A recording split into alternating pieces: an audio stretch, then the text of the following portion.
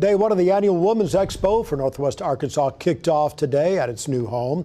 Attendees took advantage of an opportunity to one-stop shop at more than 175 different businesses.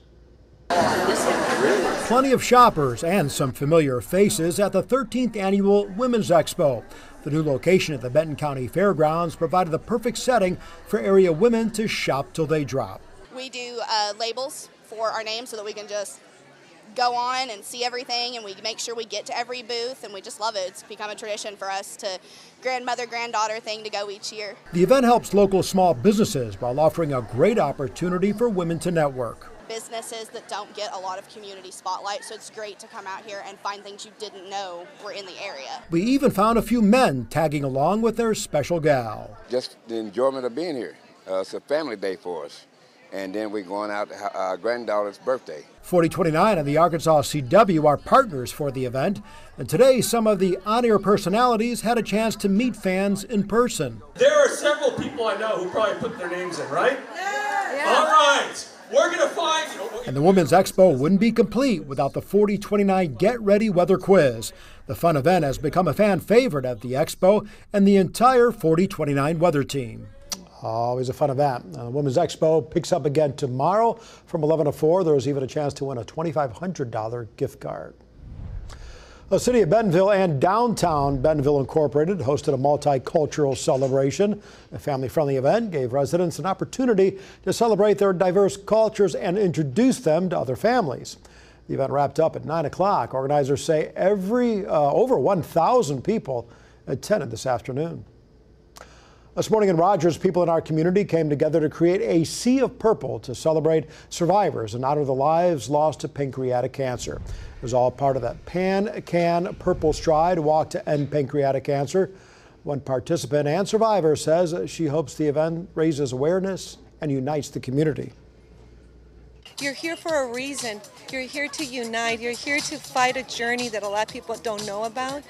And just showing your support is all that matters, because it's people like us that need it, that makes us happy, that makes us that there is hope. Heidi tells us taking part in her first Purple Stride gave her hope. Now she passes it along to other people going through the same challenge. Keep fighting. Don't give up. Be strong. And never take a knee down. Be a fighter. The fundraising event helps raise money to support essential research like the PanCan Early Detection Initiative. It also funds free resources and support for pancreatic cancer patients. Van Buren hosted a career fair today to help those who will be losing their jobs at the city's Tyson plant. The plant closes on May 12th, leaving around 1,000 people without a job. The career fair was open to everyone, but was especially created for Tyson workers.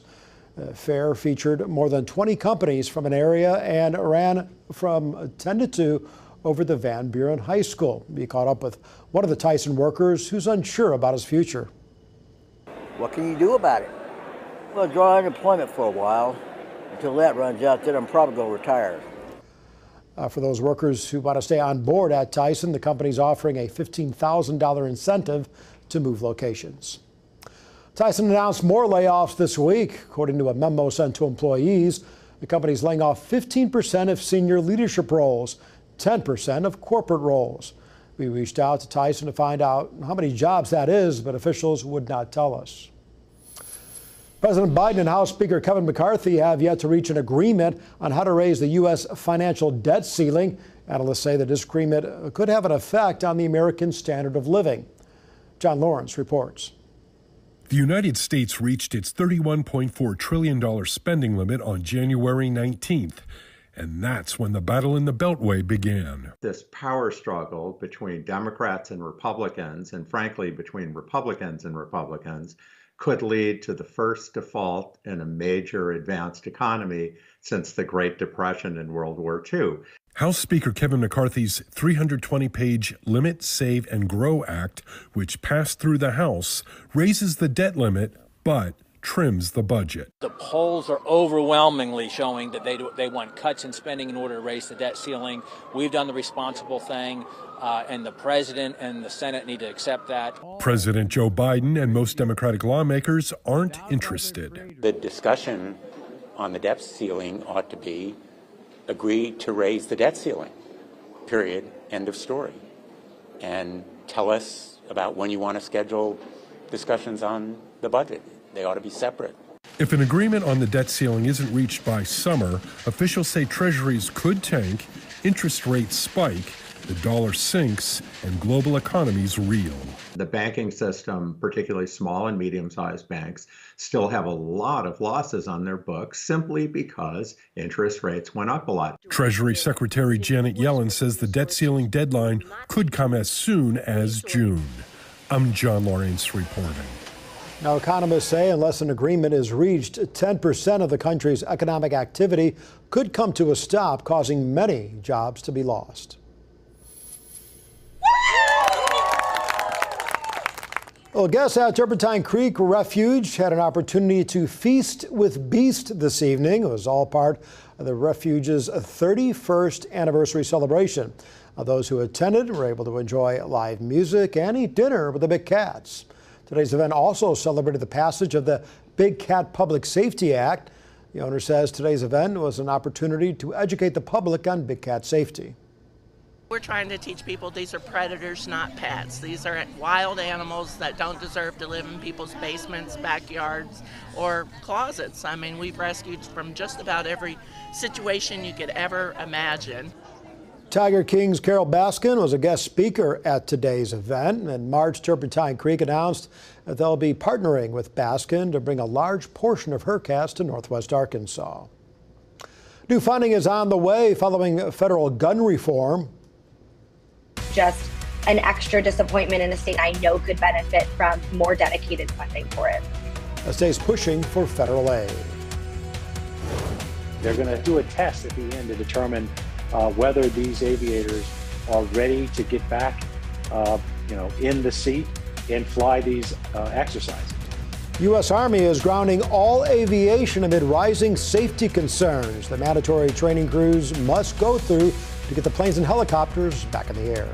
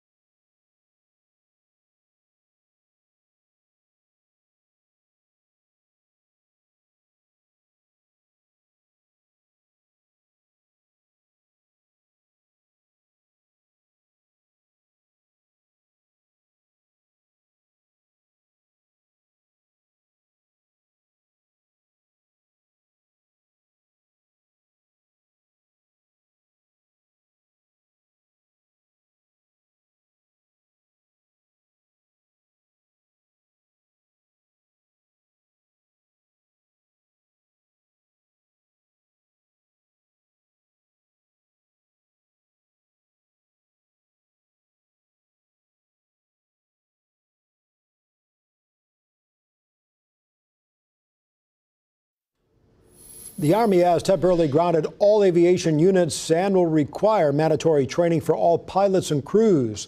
This comes one day after a deadly mid-air collision between two Army helicopters. ABC's Mona Karsar-Abdi joins us now with details. The U.S. Army's Chief of Staff has grounded all Army aviation amid rising safety concerns following two recent helicopter crashes. The order comes after Thursday's mid-air collision of two Apache helicopters returning from a training mission in Alaska. 3 soldiers were killed and another hospitalized. In March, 9 soldiers were killed during a routine night training flight in Kentucky when their Black Hawks collided. While both incidents remain under investigation, the Army says there is no indication of any pattern between the two. This is not obviously something that's acceptable to have this amount of incidents causing this amount of death to soldiers. It needs to be addressed. There was also an incident back in February. A single Black Hawk helicopter from the Tennessee National Guard spiraled out of control and crashed, killing 2 guardsmen. The Army says pilots and crews will complete mandatory training on safety and awareness, with the exception of aviators participating in critical missions. The Army will review the risk approval and management process, aviation maintenance training program, and supervisory responsibility. Units on active duty must complete the required training before May 5th, while the Army National Guard and Reserve will have until the end of May. When they look at this training, they're going to do a test at the end to determine whether these aviators are ready to get back in the seat and fly these exercises. The Army saying in a statement, quote, "The safety of our aviators is our top priority, and the stand down is an important step to make certain that we are doing everything possible to prevent accidents and protect our personnel." Mona Karsar-Abdi, ABC News, New York. In Florida, a suspected tornado has left behind quite a bit of damage in the southeast part of the state. The storm raced through the area on Saturday. Strong winds toppled cars, trees, and power lines. Some homes also had their roofs blown off. So far, there have been no reports of any injuries. Time now for another look at the forecast. For that, we send it back to 4029 meteorologist Robert Sir. And Robert, the final week of April, and as they say, April showers bring May flowers. So hopefully, we'll wait and see if that's a fact. Yeah, and it has been a wet first now basically 4 months of the year. We'll talk about that here in a second with a look at the precipitation, but kind of a tale of 2 days today. With it was really crummy this morning and really nice this afternoon. Fayetteville today 67 degrees, another below average day. We should be in the lower 70s by now. Today in 1962 we climbed today to 88 degrees. Fort Smith nice and quiet as well, where we climbed to 77, right where you should be for this time of the year. 93 on this day in 1962. We talked about the precipitation. Everybody running above average for the year. This is from January 1st until today. You can see everybody 15 or 16 inches of precipitation so far. So when you see everybody running a surplus, it's not surprising that the area is not experiencing any drought conditions or any abnormally dry conditions. As of the latest data from our friends over at the Drought Monitor, as of the data they released from April 25th. But just to our west, you can see most of Kansas in an exceptional drought. Northern Oklahoma, basically along the Highway 412 corridor. But it's gotten a lot better along the California coast. Most of the state was under a severe to exceptional drought, and now little, if any, of the state is under any sort of drought conditions. Just all this yellow is abnormally dry. That is not a drought. So just outside of Los Angeles, you got a moderate drought, and then the northern part of the state, they're a moderate drought. That's it. That's great news for those folks. 50s and 60s right now across northwest Arkansas. River Valley, our temperatures a few degrees warmer, basically in the lower 60s. Big picture, we got this weak boundary that's going to try to slide through tonight. Basically, we'll change our winds and turn them out of the northwest, which will usher in very slightly cooler air as we go into tomorrow. Notice tomorrow morning you're waking up 30s and some 40s. A chilly start. You'll need a jacket if you're walking your dog. Can't rule out a stray sprinkle tomorrow afternoon. We'll be on the edge of a boundary that's setting up to our west, and there could be a sprinkle that rides along that in the River Valley tomorrow. I don't think most of you shouldn't see anything. By the time we wake up Monday morning headed back to work, mid to upper 30s in northwest Arkansas, there could be some very, very isolated patches of patchy frost Monday morning. Lows tonight in the 40s. We'll rebound nicely tomorrow into the 60s, but a degree or two cooler than we were today. for the last day of the Women's Expo. No problems if you're headed out there to check out your favorite 4029 news personalities. Into middle of next week also looks nice and quiet with sunshine and some clouds before another system could bring us some showers Thursday and Friday.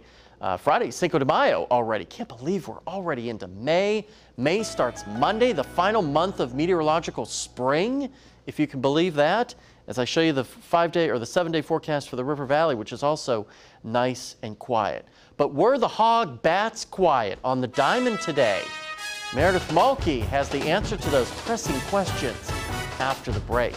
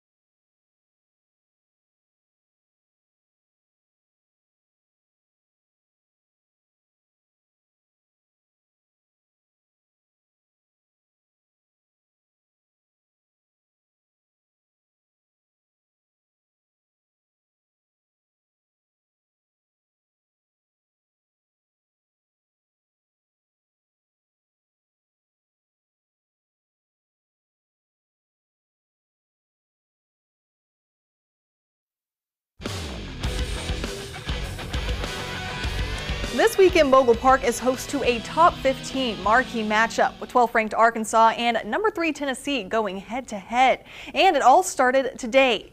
This one was all defense through the first 4 innings before the Vols start the scoring here in the 5th. Mackenzie Donahue launches one down the right field line and it's out of there. A solo homer for the lead, but no worries because the Razorbacks have a response. It's SEC Freshman of the Week, Reagan Johnson at bat. She'll pop it right over the pitcher and into the gap there out center. Italia Rijo running home and Vols think they have her out, but after further review, it's ruled obstruction of the plate. So it's good for a Razorback run and we're all tied up at 1 apiece. But Tennessee comes back with 2 more runs of their own after that and Arkansas unable to answer. So game 1 goes the way of the Vols 3-1, but there's still 2 games to be